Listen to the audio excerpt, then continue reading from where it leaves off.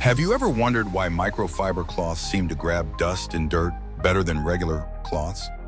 Imagine looking at a microfiber cloth under a superpowered microscope.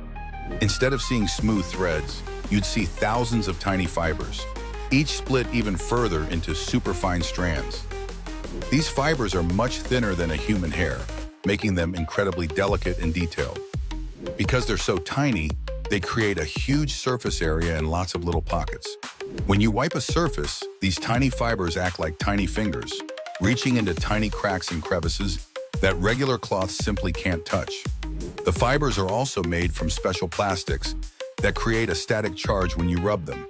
This static charge attracts dust, dirt, and even bacteria, pulling them off the surface and trapping them inside the cloth's many folds.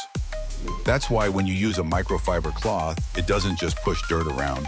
It actually grabs and holds onto it tightly.